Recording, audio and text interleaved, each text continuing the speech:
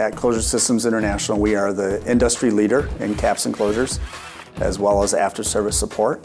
We do about 60 billion units a year. If it's a plastic closure in North America, it's a high chance that it's a Closure Systems International closure. We have lines that produce 2,200 caps a minute. You want that line running 24/7, but if an operator doesn't show up, you may have unplanned downtime.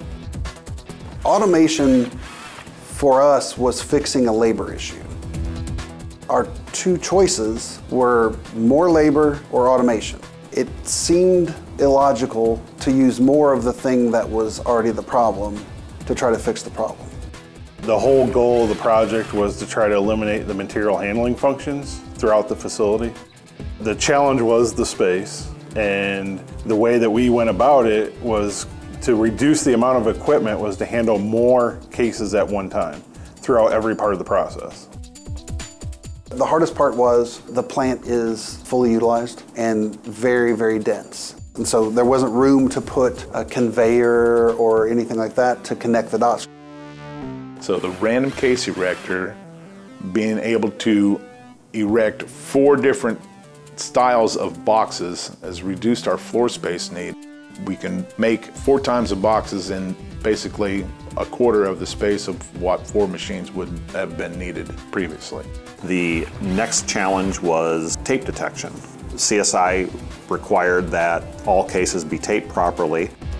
We used a LR mate with specialized sensors on the end of arm tooling that scanned the case in the 4 areas where the tape would be present to detect the tape. If the tape was not present, the case would be rejected and then it could be reintroduced later.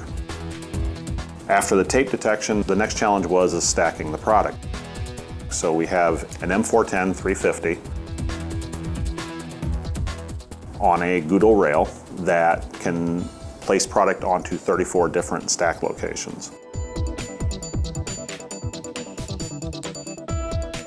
Once the stack has been completed, they are transported to a dunnage cell where they are wrapped. The stacks needed to have a pallet underneath of them, so we used a M410 140 to place a pallet on a conveyor along with a slip sheet. The stack was placed on top of the pallet using a AGV, automatically guided vehicle, and then on top of that stack we would also place a tier sheet.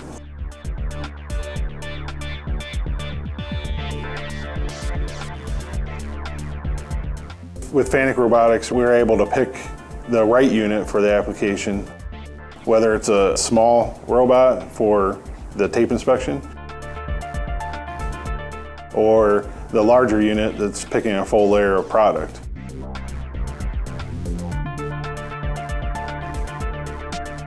Then the dunnage handling robot is a large unit but with a different capacity.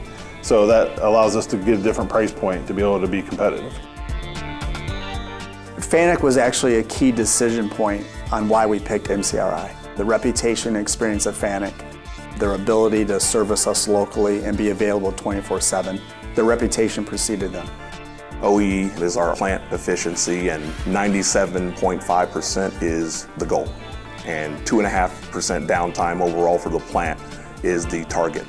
We were upwards of 10% downtime overall at the beginning stages of the project. And now we're right at that 2.5% downtime efficiency mark.